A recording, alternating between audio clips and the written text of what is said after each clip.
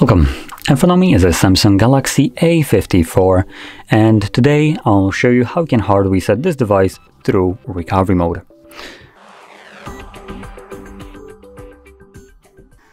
Now for this you will need a cable that is plugged into your computer. So I have one prepared for this, we're right over here. And from there we can simply just plug it in. Now you will probably hear that little Windows sound when I connect it, so there it was. There's again a little bit more. I don't think the second one your microphone picked up, so I'm just mentioning that it was there. But yeah, it is connected to my computer right now. And from here, all you need to do is either turn off the device or forcibly reboot it, whichever one you prefer. If obviously you have a screen lock that you don't know, that leaves you with only the second option, which is forcibly rebooting the device. And you do so by holding power key and volume down till the screen or the phone actually turns off. Now, when doing this method, I recommend interacting with the display, because this will then ensure that the screen won't time out like it did right now, and you will know exactly when the phone actually turns off and not just the screen.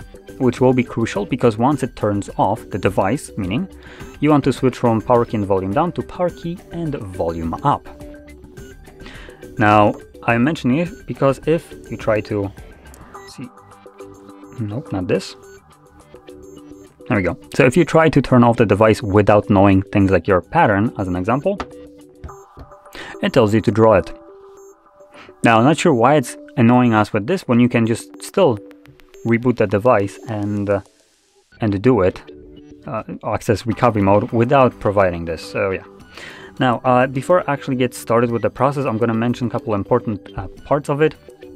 So typically I would show you how you remove screen lock, which this will still work in removing your screen lock, because as you can see, I have one, and I'm going to progress with the process as though I wouldn't know it.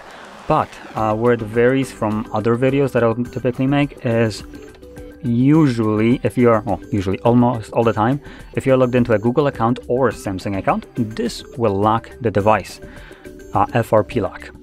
And what that actually means is once the process is finished and you're going through the setup, on one of the pages you will, number one, be forced to sign into your Wi-Fi, and number two, later on throughout the setup process, it will tell you to verify your the authentication of yourself, that the device is yours, by either providing the previously used screen lock or previously used signed in Google or Samsung account. Now, assuming you don't know either of those, your device will basically become bricked. Now, typically I'll be making a video on how we can bypass this, but as of right now, this phone is running one of the newer security locks or security updates, which, just to kind of show this, I'm gonna navigate into the settings just so you can see what security patch this is running. So where would that be? Phone, software information, probably. Kernel build. So there we go. Security software version. So this is the one that it's running right now. It's the February 23 release 1. So at the time of recording this, this is relatively new, and I have no way of bypassing the protection on this device. So keep that in mind. Now, before there were methods of bypassing this, and there is a chance that later on there will be another method to bypass this specific one. But at the moment, I haven't found it, and I don't think anyone else at the moment of recording this has found it just yet. If they did, it's not public yet, so I don't know what it is, basically. So I just want to mention that for everybody that that might be interested in this process or just in the result of this. Now anyway, let's just jump straight into the process. So we're going to start off by turning off our device. So like I mentioned, I'm going to show the one where you get to remove the screen lock without actually knowing it. So I'm going to hold power key and volume down. Now you want to interact with the screen, because once it turns off like it did right now, you want to switch to volume up. Now when you see the Galaxy logo, you can let go of the power key. So first you have Samsung and then it adds Galaxy.